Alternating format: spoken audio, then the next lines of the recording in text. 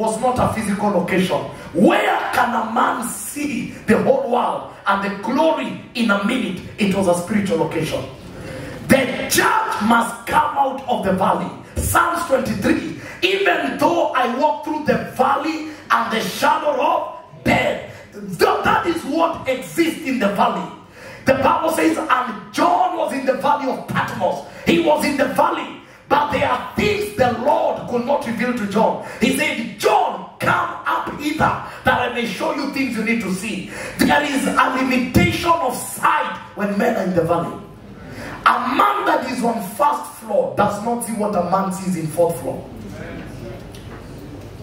The valley will limit you to see what God wants to do. There is a place, you study Israel. All the altars of Baal were not in valleys. The Bible says, and when a king arose in power, they had to deal with the high places. Spiritual matters are not in valleys, but battles are in valleys. Show me a man that has mastered the art of ascending to the mountain. I'll show you a man that wins in the valley. Hallelujah. So the Amalekites, they never fought fairly. And Moses decoded the pattern of fighting the Amalekites. The elders, Moses, Aaron, and Hur, ascended on the mountain, and the young generation entered into the valley. But the victory of Joshua was dictated by the strength of Moses. The victory in the valley is dictated by the strength of your priesthood. Amen. Oh, Jesus. It is the strength of your priesthood that dictates what happens in the valley. Every man will walk in the valley, but your transactions are dictated by your priesthood in the high places. And listen, this is not an easy matter. Lifting your hands is not an easy matter. The Bible says he needed two men, that anytime he got tired, he lost. Have you not read, in the land of Babylon, they looked at Daniel and they said, what shall we do to this man? Because we cannot find anything against his life in terms of his integrity.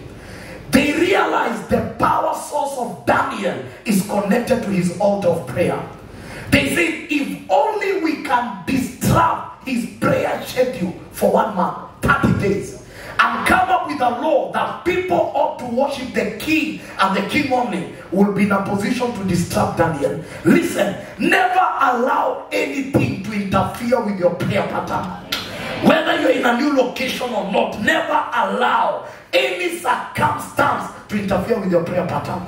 The people in Babylon needed 30 days only to deal with Daniel. But the Bible says, on that day, when the king signed that decree, on that day, he opened the windows of Jerusalem, looked at the ancient altars that were in Jerusalem, and he released a cry. That cry secured the atmosphere. By the time they were throwing him in the lion's den, he had secured the atmosphere of Babylon by the cry of prayer.